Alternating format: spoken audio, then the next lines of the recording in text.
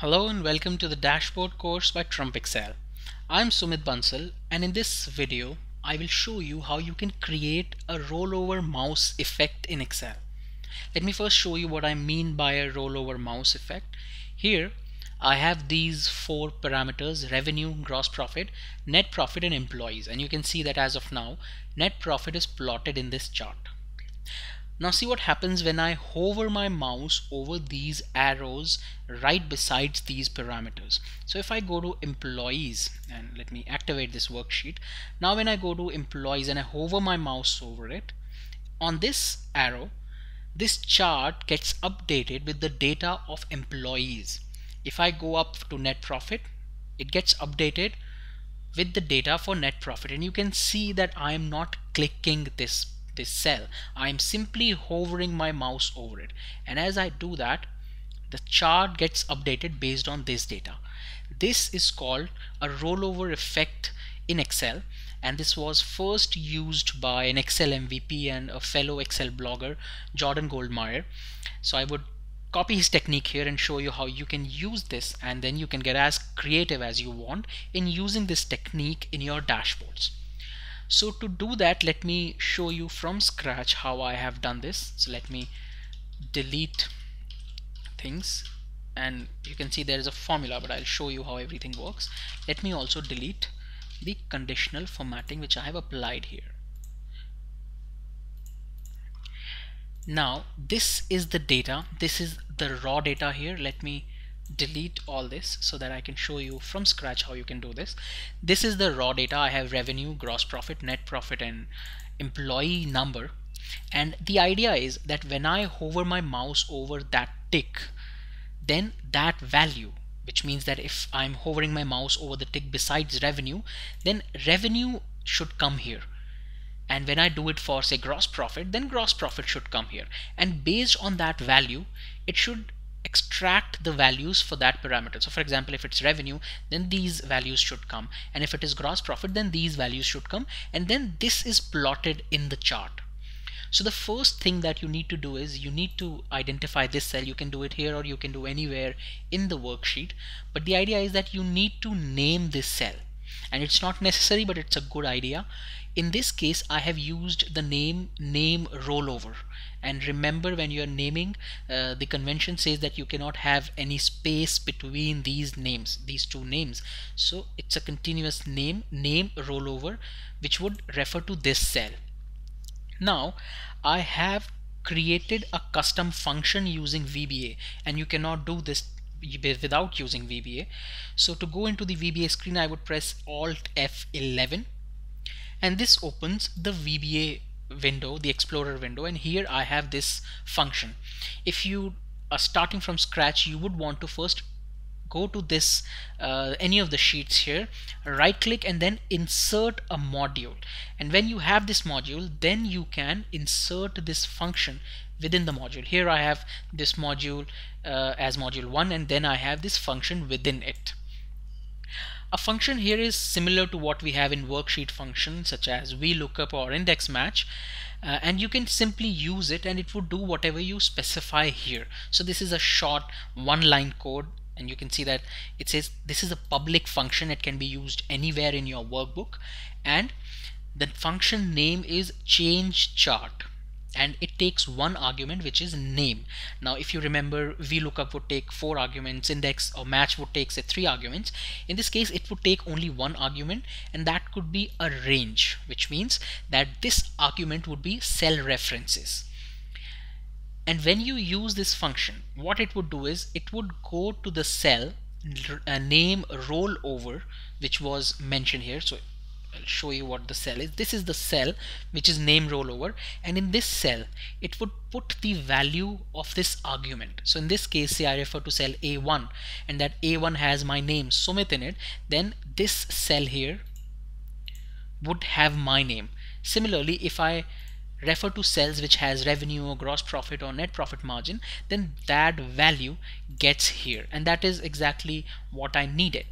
So I would use this function. The function name is change chart, and I would use the argument name. So let me show you what I would do here. I would simply come to this cell, which is here, and I would use the function change chart. As I type, you can see Excel prompts the name of the function. I would simply hit tab. Since it's a custom function that I've created, also called as your user defined function, it would not show me any arguments. It can show you arguments, but I'm not going into so much detail. And here it takes one or a range of cells, so I would need to give a cell reference. In this case, let me simply give the cell reference as B2, and when I click enter, it gives me a value error because it is doing what it's supposed to do, but it's not supposed to return a value here. All it needs to do is go here and put this value in this cell. So what I would do is I would put this now in hyperlink, and what this does is, I would simply put this function change chart within hyperlink function, and now when I hit enter, it again gives me a value error. So to avoid the value error, let me also wrap this within if error. If you're using 2003 or below, then you may need to use if and a combination of if and is error. And I would say this is the value, but if it is an error, then simply give me blank. Now if you go and hover your mouse over it, you can see there is this hand coming in, which means that this is a hyperlink, and I have not clicked on it yet. But when I go back to the data, you can see that this value revenue, which is this cell, has already been entered in this cell F2, which is my name rollover cell. And the reason it happens, and let me show you again, I would delete this, I would go back, I would hover my mouse over it, then I come back here and you can see revenue has been entered. Similarly, I can apply this formula for all these cells and see what happens when I hover my mouse over gross profit. I go back to data and now it says gross profit. So let me extract the data for what parameter it's selected in this cell. I would first use a match formula here just to get the position of gross profit. So match formula takes 3 arguments. My lookup value would be this cell name rollover. My lookup array would be this entire thing. I would hit F4 to lock it, and my match type would be 0. And now when I hit enter, oops, it gives me not available. Okay, the reason being that I've selected a wrong range, my bad. I need to select these cells because these has those names. The lookup value is what's there here, which is gross. Let me move this tooltip. Oops. Let me move this screen here. Name rollover is gross profit. It would check whether gross profit is here. It's here at the second position, so it would return the position. Let me also lock this cell reference. Now it returns 2. If I put revenue here, say I copy paste revenue here, it returns 1 because revenue is at the first position in that range. Now I need to extract all the values for revenue, so I would simply use an index function. Here my array would be all these cells, all these values. I would hit F4 to lock it. My row number would be 1, 2 and 3 as I go down, so I would use the rows function. And I would use this. Rows function gives you the number of rows that are covered within this reference. In this case it's E3 to E3, so it would return 1. But let me show you what happens when I go down. I have logged the first E3 so that when I go down it would become E3 to E4, and in that case it would return 2. And as my column number, I would simply select this because I want this column, this cell, which would be row 1 column 1. When I go down it would be row 2 column 1. So I've made my formula in such a way, and I would lock this cell F1.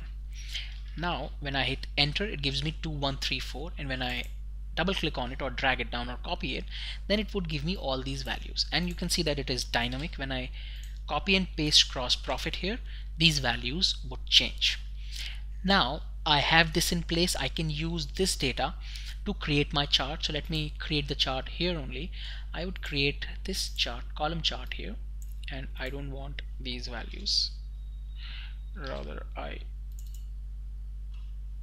don't want these, so let me delete it and insert it again. So I want only these cells, and here I would go to insert column chart, and this gives me the gross profit chart and I can change this. Here I select data and I edit horizontal category access labels because I don't want 1 2 3 4, I want 2011 to 15. So now this would get updated as soon as I change these values. Let me copy this chart and put it here. Now see what happens when I hover my mouse over it. It becomes revenue, gross profit, net profit, employees, and see that I'm not clicking on it, I'm just hovering my mouse over it. Now what I need to do is, this is all good enough, but it would not happen if I hover my mouse over revenue, but if I do it in this cell. So to do that I need to somehow show a symbol or anything which would at least tell the user that you need to hover your mouse over this icon or anything. And what I would do is, in this if error, because this formula would always return an error, it would work but it would always return an error. So in this case I would say give me 4, and I'll show you why I'm using 4, because here I would then format it.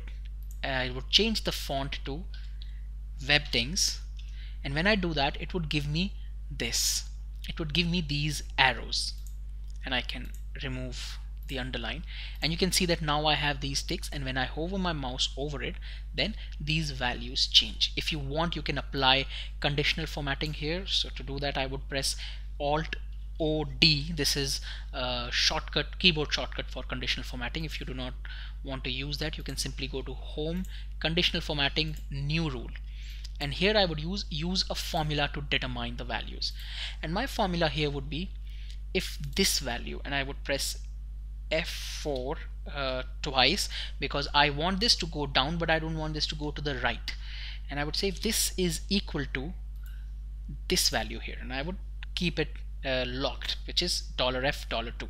So this is my condition. If okay, I need to go back and select it again, and I have to format it, and I would say the format should be, say, this color, and at the same time a border. So I would give it this border maybe at bottom. And now when I click OK and I click OK, you can see it gives employees is underlined and that is highlighted because as of now employees is there in this cell, and it's also plotted in the chart. If I go back to net profit, you can see that it is now changing, and you need to hover your mouse over this arrow so that your chart gets updated. Now this technique is not only limited to charts. You can also use various different things. I was thinking about it, and you can use it in, say, interactive controls. You can use it with the data tables. You can use it anywhere where your entire data can update based on where you hover your mouse. So this could be a really powerful technique, and I would, from now on, I would try and use this in a couple of dashboards and show you how it can also work in dashboards. So that's it in this video. I hope you found this video useful. Thank you and have a nice day.